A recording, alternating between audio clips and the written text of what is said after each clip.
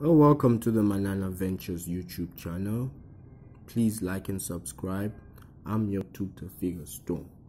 Today we will be doing a question on tripods. Let's get right into it.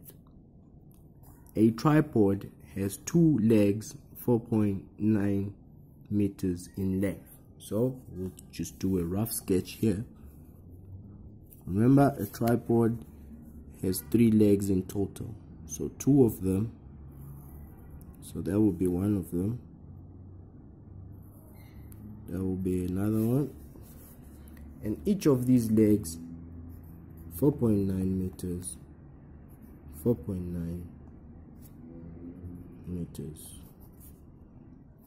That's the bottom of them. The third leg is 5.5 meters. So we can have a third leg here.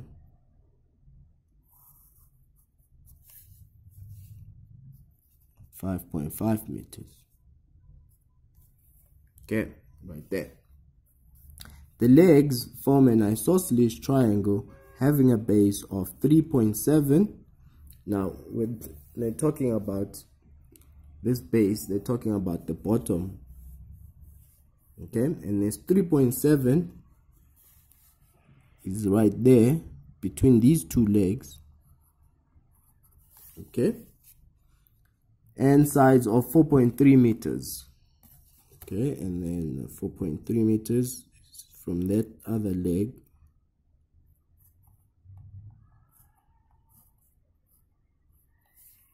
to that leg, and then the other one is from this leg.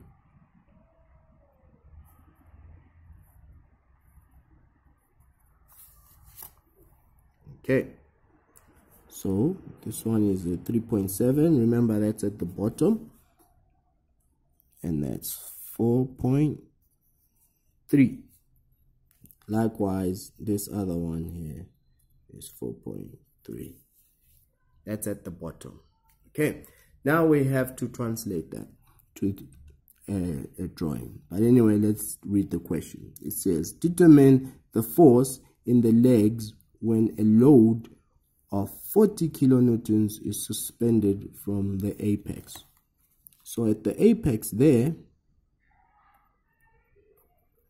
is a load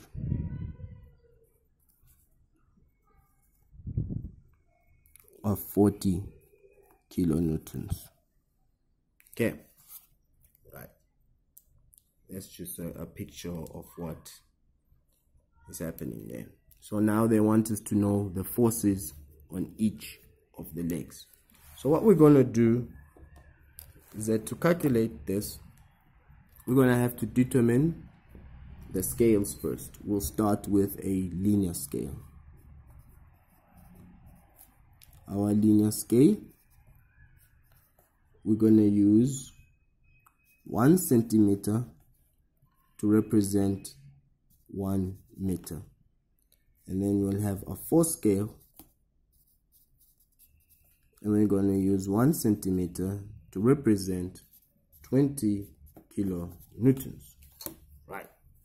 Now, let's get into the graphical calculation. The first thing we want to start with drawing is this base triangle at the bottom. 3.7, 4.9, 4.3, 4.3. Okay, we'll start at the bottom of the page. Okay, and we'll place the 4.3 vertically upwards. Now we're going to start with the 3.7, which is 3.7 is round about there, and 5, 6, 7, just like that. And then we're going to have to bisect it. We'll bring in a calculator. We'll say 3.7 divided by 2 gives us 1.85. So 1.85, 1.5, 6, 7, 8, 5 is somewhere there. Okay, from there, just draw bisection line. right across like that. Okay, now from there, remember the base triangle is 3.7. we just drew that. Now we need to draw this 4.3 and that 4.3. we'll draw them on the left side. What we'll do, we'll put the ruler at 4.3 and swing it until it touches the bisection line, just like that.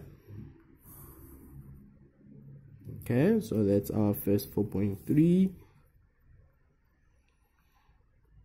That's our other 4.3.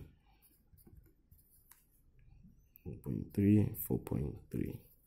Can name these one A, B, C. Name those points there. Okay, now we just drew this for 3.7 line. What we want to draw now is this 4.9. now the actual legs on the right side, and they are 4.9 in length. So we put our ruler there, swing until we hit 4.9. Bam. Do the same at the bottom.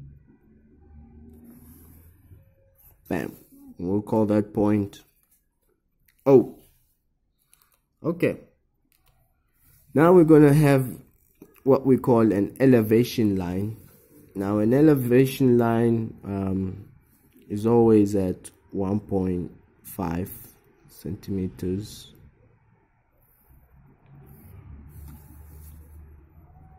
Okay, so that was 1.5, and then we draw the line, goes right across as well. Okay, just to name these ones, this was 4.9, that's 4.9 as well. Okay, from there we project every point to the elevation line. We'll start with C. C becomes, when it hits elevation line, it becomes C1. That one is A1, B1, and then the last one is this O. It becomes O1. Okay, now the next step is to draw an arc.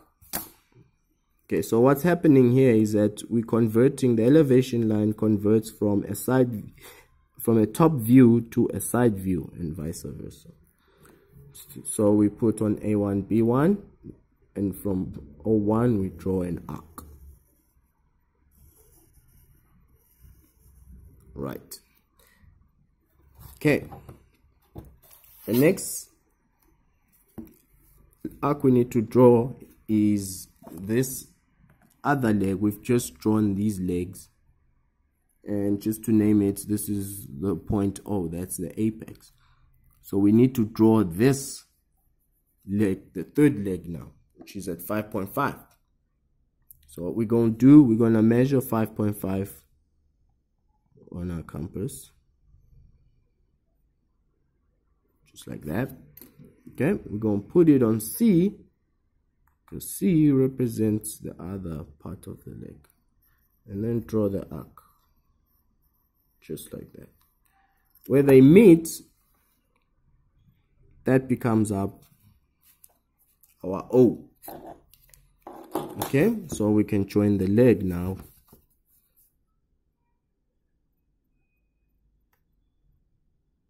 From C to O.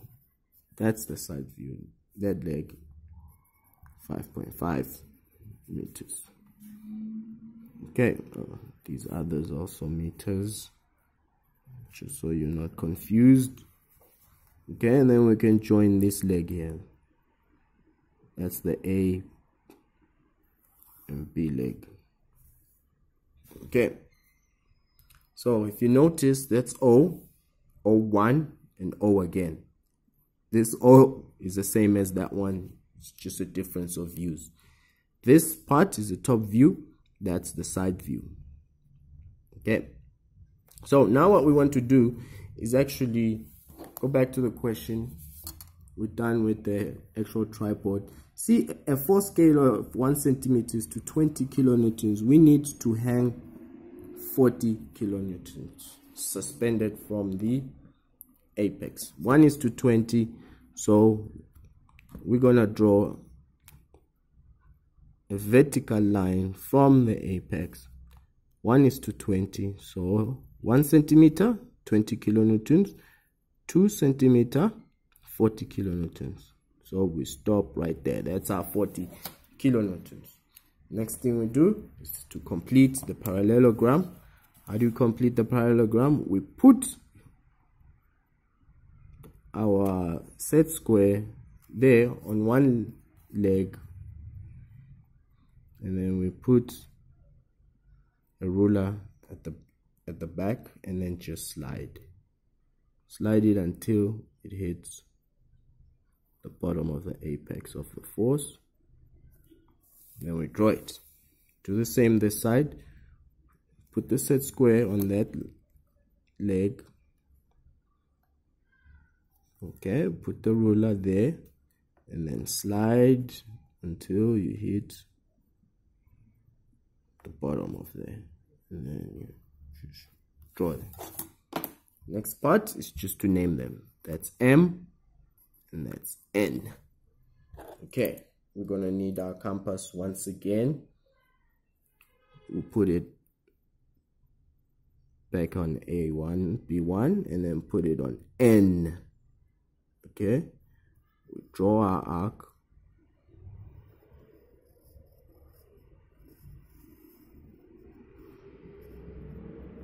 Just like that.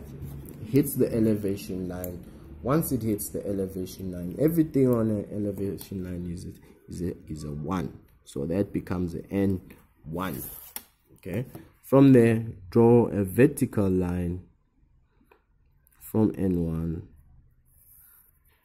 to the bisection line. Now that's our point N. Okay. Difference in views. Do the same thing again. We'll start with this leg. We need to slide it. Put our ruler there. Okay. Slide it until it hits N. And then draw the force distribution. Next leg is that leg. We can put our ruler at the back there. And then we'll slide it. Absolutely. So that becomes our T, and that becomes our S. Okay, we are done with our drawing. Now let's do this. OM, let's write it down. OM is the force on leg OC. Okay, so we need to measure what OM is. Take our ruler, measure OM. OM is about 0.5. 0.5. Now remember, our scale is 1 is to 20. This is 0.5 centimeters. So we need to multiply it by 20. We need to multiply by 20 in order to convert it to the real force. It becomes 10 kilonewtons. Okay, back here now. OT is the force on OB, leg OB. Let's write that down. OT is the force on leg OB. Okay, we need to measure it. When we measure it, it measures about 0.9. 0.9 times 20 to convert it becomes 18 kilonewtons. Same here. OS is the force on leg OA. Okay, So write that down. OS is the force on leg OA, and it as well is 0.9 centimeters times 20. Conversion from the scheme. Final answer is 18 kilonewtons. Now that completes the question, asked and answered. Thank you very much.